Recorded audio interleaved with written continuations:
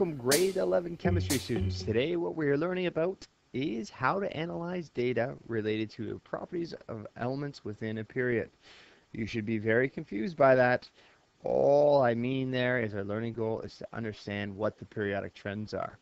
So when we talk about periodic trends, we can talk about the trend that's on the columns on a periodic table. So similarities between elements in the same column. So if you talk about the alkali metals, guys, basically the atomic radius or the atomic size, if you imagine an atom as a sphere from the center of the atom to the outermost electrons, that's the atomic radius or the size. So elements, in the alkali metal group, for example, they are similar size compared to the neighboring elements. The ionization energy, the energy needs to remove an electron, that's also similar. So if you recall, guys, um, sodium in water in classroom, it was less reactive than potassium in water. And the reason is because of ionization energy. And ionization energy is the energy needed to remove an electron. Now, it required less energy to remove potassium. That's why it happened much more rapidly.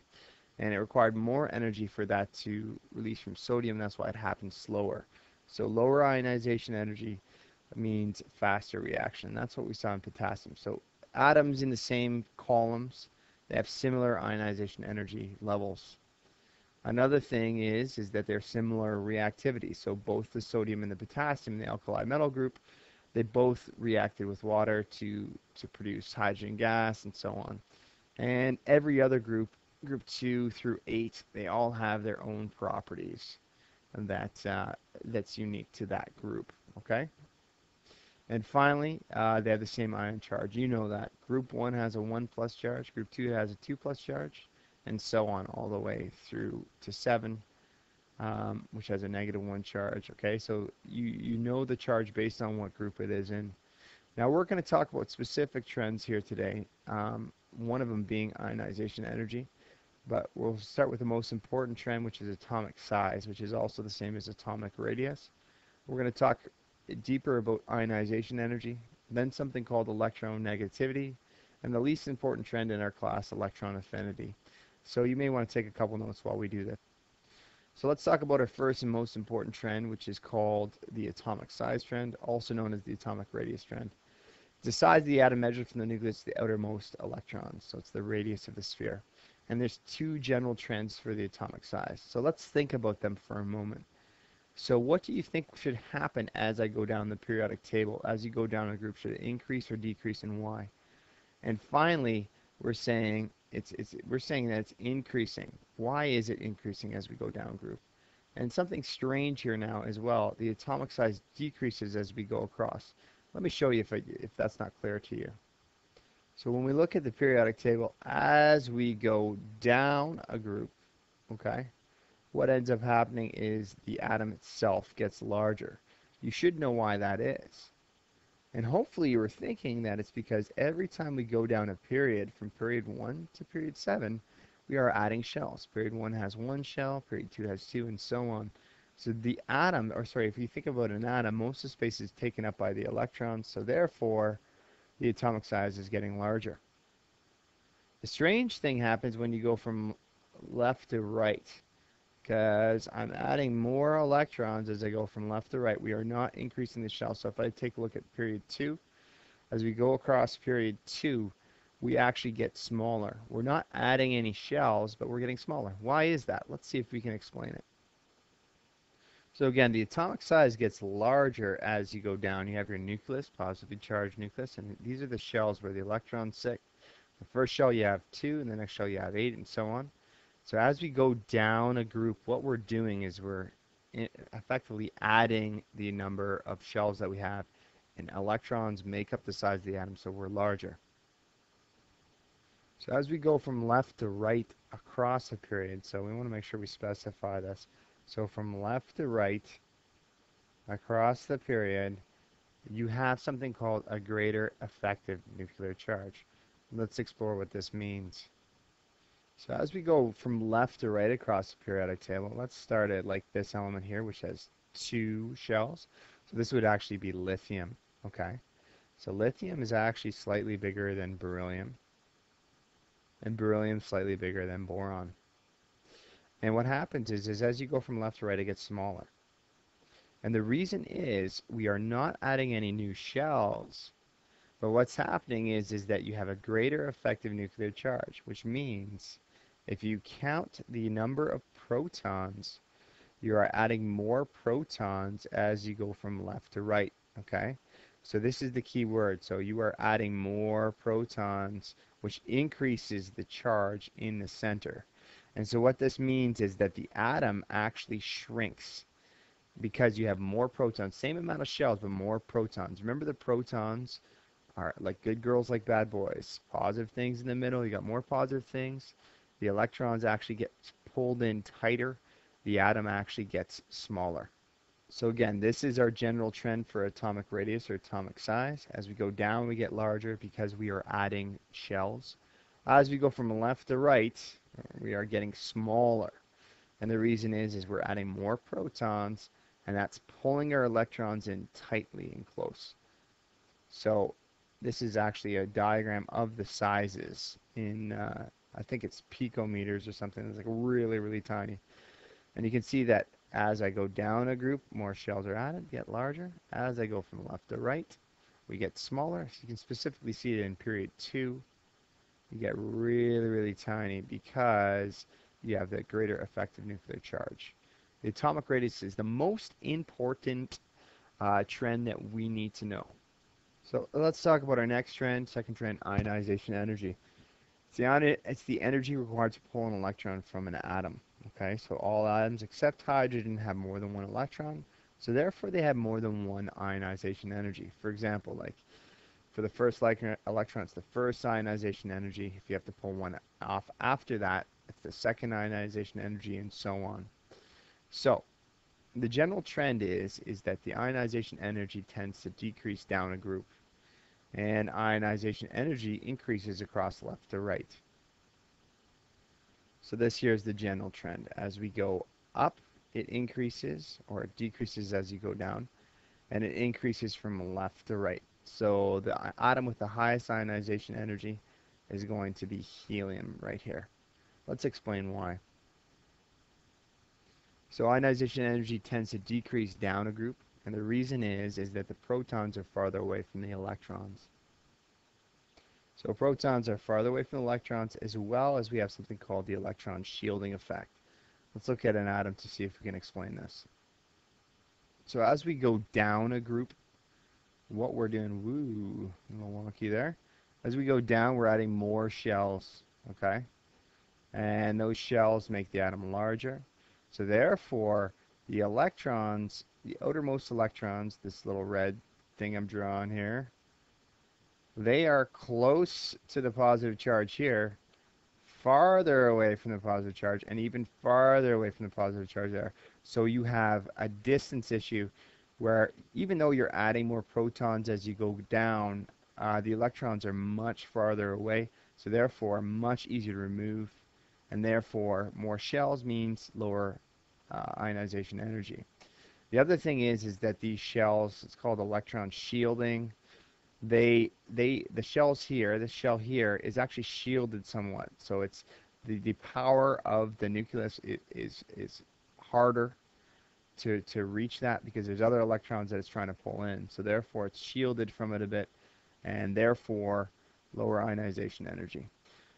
So as you go across, for the second one here, ionization energy increases across the period from left to right.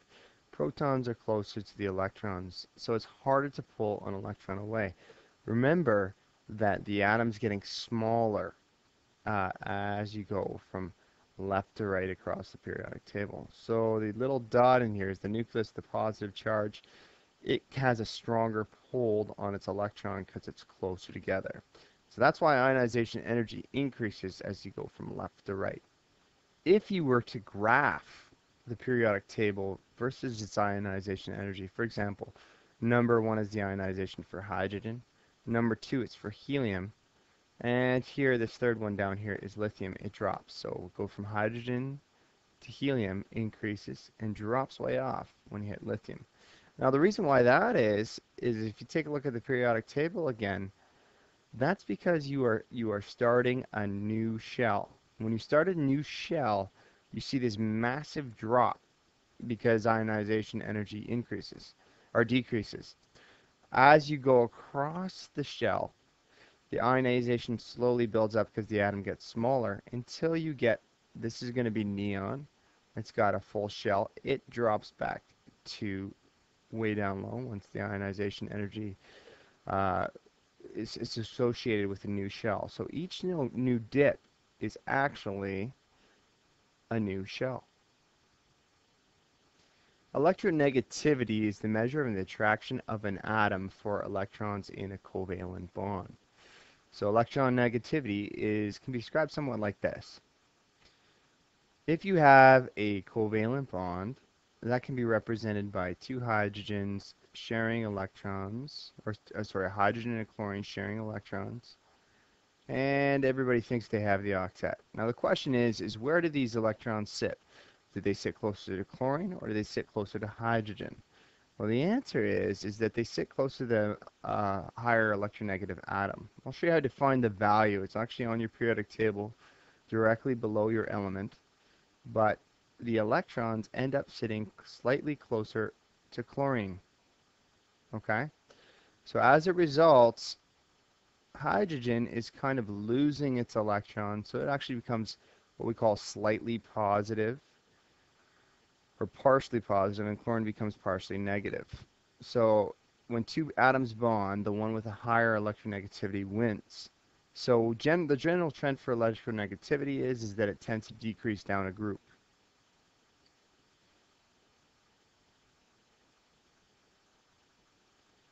As atoms get larger, they attract electrons less and less. So as you go down, atoms can hold on to electrons in a covalent bond less, because again, the protons are very far from electrons. Let me show you a diagram.